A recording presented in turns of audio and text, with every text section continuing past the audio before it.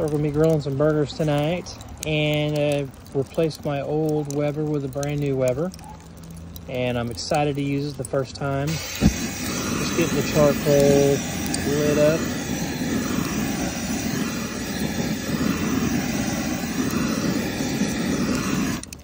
And I'm one that still uses fluid, but I use, this is what I use. I use Royal Oak All Natural, which is actually, it kind of smells like whiskey when you put it out. It's no petroleum. It doesn't leave any kind of aftertaste, nothing at all. And starts a good fire. And you can hear the crackling because I only use lump charcoal. And this is my lighter that I use right here. I believe it's the Oklahoma Joe, and I got it at Academy. And you just attach a propane bottle to it. And so this is the first time I'm using it, this grill. I'm kind of making sure all the oils and such are burned off. So, all right, we will be back later. For the patties, I keep it really, really simple. I use a little of Fiesta brand Hamburger Deluxe. It's the best stuff for burgers. And I just sprinkle some on both sides. And then I will throw a little olive oil on it when I put it out on the grill, before I put it on the grill. That way it doesn't stick. And I use Lee & Perrins Worcestershire sauce. I will put that on as I'm cooking. So I'll probably do two different, when I flip them, each time I flip them, I'll put some on each side. And that's basic for me.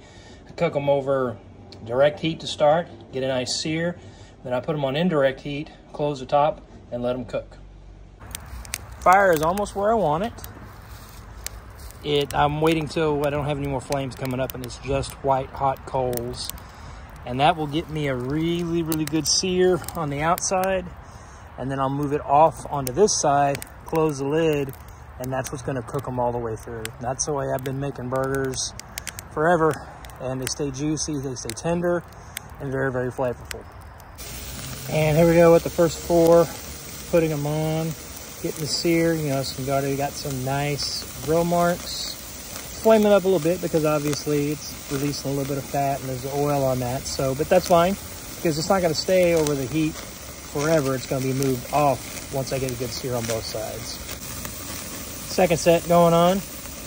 This is the first side, then I'll flip them and get the other side seared and then move these off as well. Okay, got all of them seared. Now I got them on the indirect side, and if you can see down in, one of the new cool things on the Weber Master Touch are those grates that they put on the inside that you can put in to direct where you want the coals to be. So you could have one on each side and have coals in the middle, and then have a indirect side over on the other on each side, or you can do like I'm doing and split it off by about 60-40 and have the coals in the back and then the indirect side here. So that's really good because I've used the little containers they have that you put in that you can put the coals on, and while those are good, they do rust really quick. These are really nice because it's just a simple two little grates that you put in. Now I'm going to go in with a little bit of the Lee & Perrins.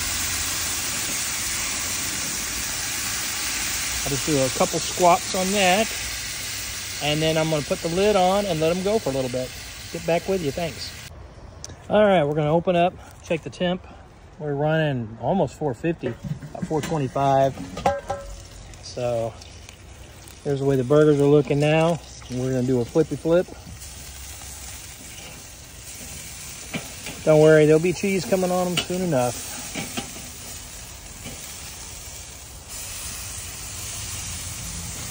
If you're wondering, these are 80/20s. And the bigger burgers are half-pound burgers.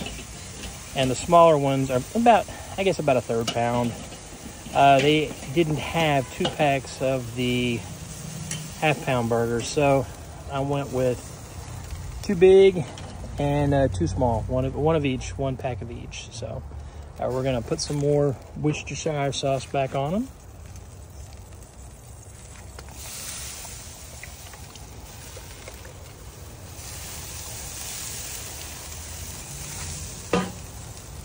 All right, gonna close the top back.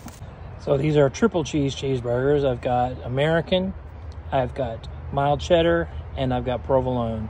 So I'm about to close the top and we'll let the cheese melt. Everything's done on the inside. Everything's anywhere between 160 to 165, which is what I always cook ground beef to. If I don't grind it myself, I cook it to 165. So it's pretty close, but when I close the top, the cheese melts, it'll get it to that temp.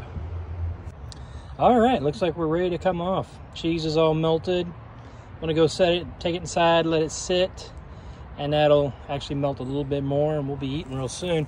The other thing I want to show is this right here. This is a add-on for the grill. It's solid metal, and it hooks right on the side. Doesn't affect the lid closing or anything like that, so you can set anything you need on it.